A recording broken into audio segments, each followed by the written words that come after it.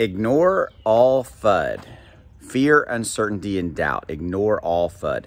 This is a message coming directly from Satoshi himself in a tweet just recently. And I thought it was actually a really good subject for a video, because FUD, fear, uncertainty, and doubt, is something that is absolutely a component of crypto. It's always kind of there, lurking in the shadows, if you will, right? And I want to talk about it in the context, though. What Satoshi was referring to was FUD coming from other projects about Shiba Inu. And that's something that I just don't understand.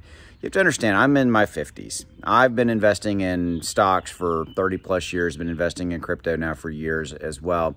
And you don't see this in stocks. You don't see Apple FUDding Tesla as an example, or Google. You know, they actually, Apple and Google, they just sue each other, but that's a whole different video.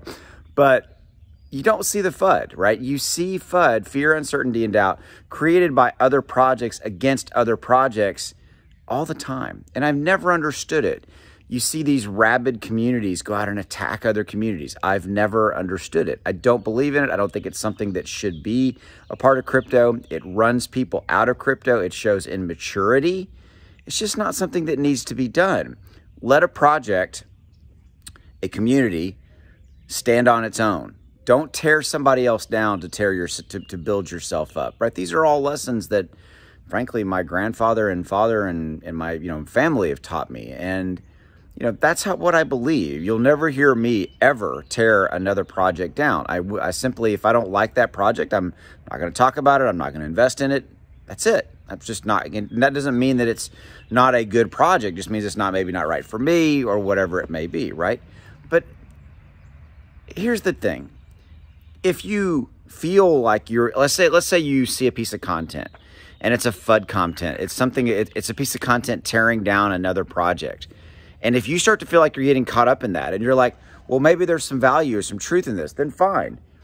Go research it. Go watch some other videos. Go on Twitter. Go research it and go see if there's any merit or basis to that negative piece of content about that project or that initiative. Do your own research. Don't just take somebody at face value.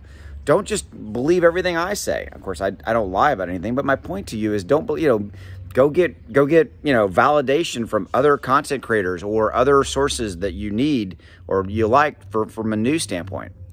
Ignore all FUD is really what I'm trying to say here. And it's not just about Shiba Inu. Ignore all FUD about any and all projects. Do your own due diligence. Do your own validation and check it out, right? Do your own. Simply do not follow what somebody else says and take it as the gospel or take it as the truth. I apply that to myself. Go watch other content. If I say that Shiba Inu is launching in the next 10 minutes, it's not. It's launching this week. Go, oh, okay, Austin said it's launching in 10 minutes. Maybe I ought to go check out that or that to see if there's some truth in that. Again, we're only as good as our news sources, right? And I do everything I can to try to bring you good content, but you will never, ever hear me FUDding a project, a community at all, ever. I don't believe in it. There's no reason for it. I agree with Satoshi on this one. Ignore all FUD. There is no reason another project should be pulling down another project to try to make themselves better or build their community up or whatever. This simply should not exist in crypto. It should not be a component. And so we need to get rid of all of the tearing down of other projects.